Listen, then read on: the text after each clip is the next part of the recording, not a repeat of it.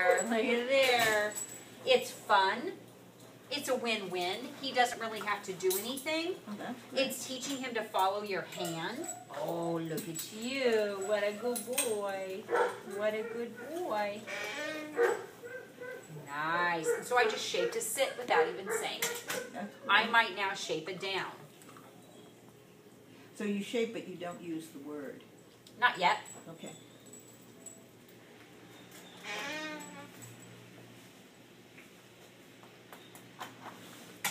Because it doesn't mean anything to him yet. Right.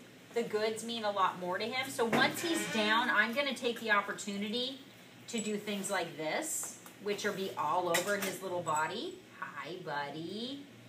Good boy. He's not chewing on you.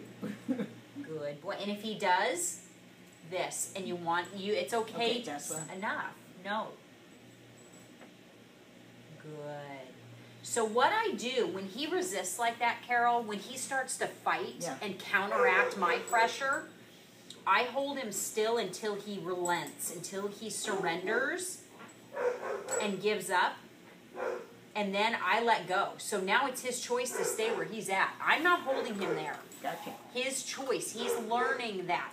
I won't restrain you if you stay there. Good boy. And so you learn to, look at his tail going crazy.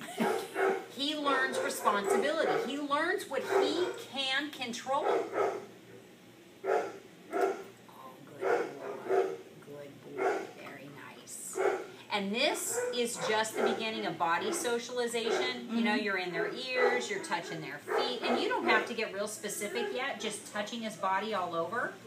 If he starts to, again, get kind of bratty and like, hey, don't do that, just restrain him when he stops fighting. Keep your hands there, but let go, and then he gets something positive.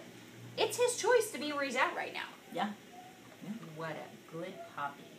What a beautiful good puppy you are. You're going to be the perfect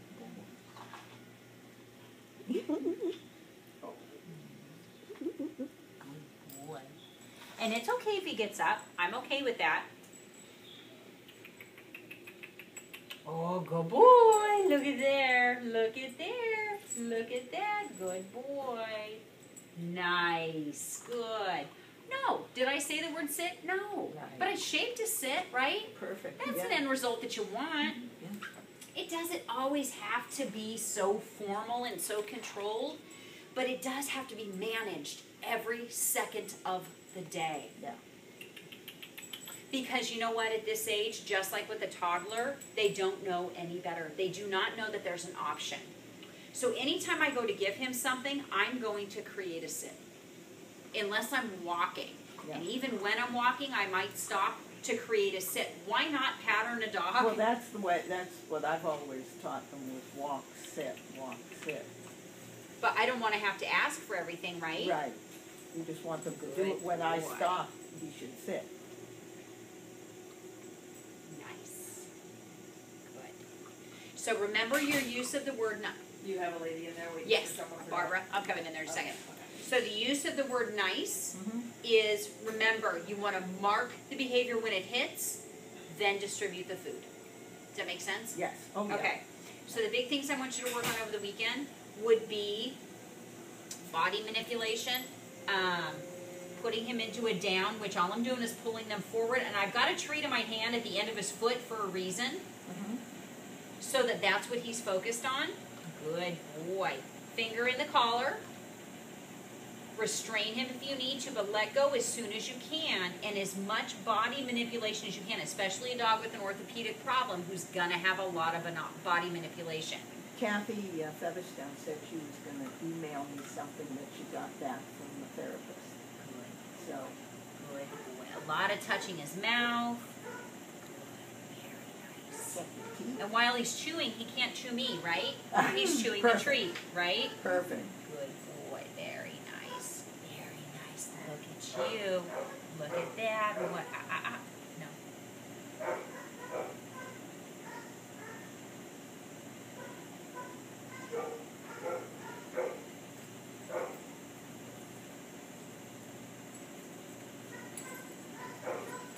He's panicking. It's okay. He's panicking.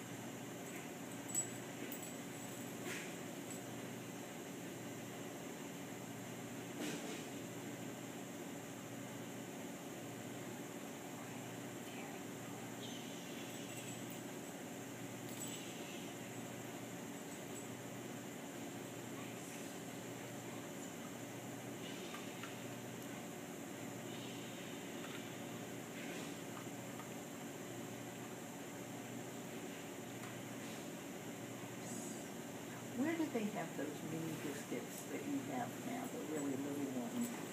In my office. Well, beside you, I mean, can I buy them somewhere, or can I get a package of them? No, as a foster care provider, I'll give you whatever you want. All right. Okay. Okay. That's And amazing. Yeah. That's amazing what you just did. Oh, thank you. Part of it Really is good. is keeping in mind what are my limitations, because you don't want to push it so far that you fail. Yeah. You want to give them just enough success that they recognize and they take control and responsibility for it, but you don't want to wait. It's like that half a millisecond that Yeah. you wait just too long and then And it then all it's falls fluid. apart and you have to start again. Right. And then what they learn in that brief second seems to be gone. Not forever, but you definitely have to start all over again. So, it's a lot of body manipulation. It's a lot of managing. Good, look at you. How smart are you? How smart are you? It's a lot of managing tantrums. It's not at this age, in my personal opinion. Yeah. Take this for whatever it's worth, camera. It is not in my personal opinion. They have choice when we create choice, and that's it. Yeah.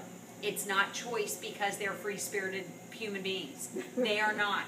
He is an influential young animal that needs guidance, needs clarity, needs responsibility, needs to know this is what I expect. The hard part for us is laying it out, saying, I want this, but I don't want this. I'm going to give you this for this, and I'm going to have a consequence for this. And when that consequence is presented, just like with children, as quickly as you can, you got to get out of that so that it's up to them. You have a choice. Yeah. If you're going to start thrashing again, I am going to restrain you, but I'm going to let go. What are you going to do with it? And the second they go, okay, I'll be good. Yay, that's it, woo! Not for 2 minutes. Party time. Absolutely. Absolutely. You're so smart. You're just the smartest little dog. How smart are you?